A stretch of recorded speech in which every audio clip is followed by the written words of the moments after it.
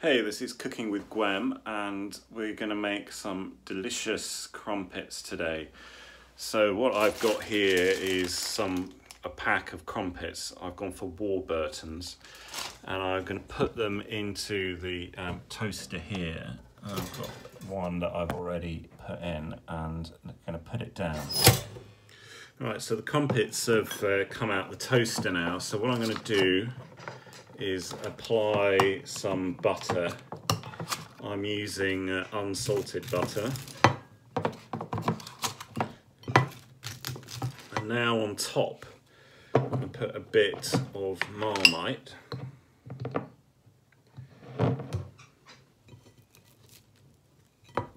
Putting about a teaspoon on each, you don't need too much.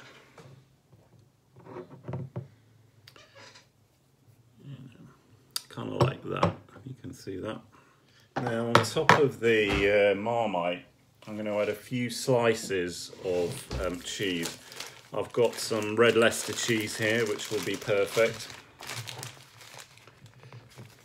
And I'm just going to lightly kind of cover the surface of the crumpets with this cheese. Kind of like that. And then what we're going to do is put the plate of crumpets into the microwave. I'm using a Sharp microwave and it is 800 watts and I'm going to put it on for 40 seconds, okay? Like that. And here we have it, look at that. Perfectly toasted Marmite and cheese crumpets. I can't wait to chow down on these.